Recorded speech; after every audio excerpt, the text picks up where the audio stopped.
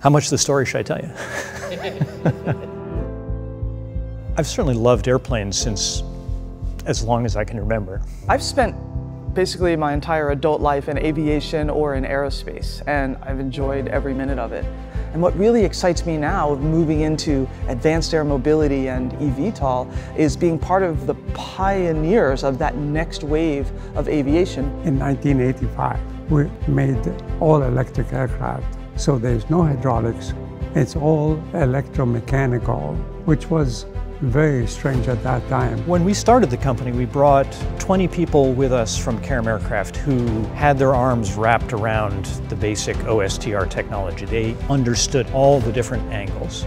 We realized pretty quickly that the technology that we had been working on, it was actually just exactly what was needed to make urban air mobility real.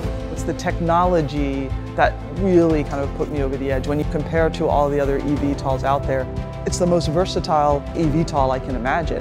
The OSTR vehicle is absolutely unique. It's something that has gone through years and years of design and overall testing. Seeing this vehicle start on paper and then going through the 3D model design and actually having it built is absolutely unbelievable. What we're really trying to achieve at the end of the day is equitable, safe air travel that's an absolute exceptional passenger experience to the customer. We're at a really exciting stage of the development of Butterfly. The vehicle is physically together. Now's the time when we breathe life into the vehicle. Other people saying, I leave it to the startups, the crazy guys. We are the startup, the crazy guys.